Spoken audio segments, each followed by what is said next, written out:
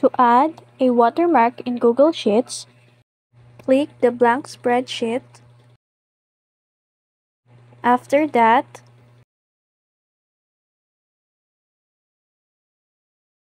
click Insert, then select Drawing. Now, you can create a watermark for your Google Sheet. You can use text, drawing, lines, shape for your watermarks. But in this situation, I'm going to use text.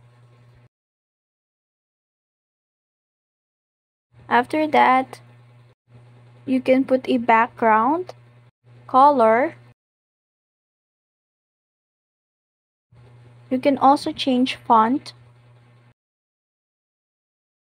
You can also resize the letter to your desired size. You can also change the color of the letter, make it bold, and many more. It's up to you what kind of watermark are you going to input to your spreadsheet.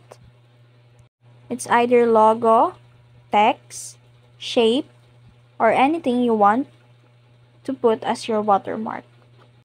And that's it. That's how we put a watermark in Google Sheet. Just like this. If you found this video helpful, don't forget to like and subscribe to the YouTube channel.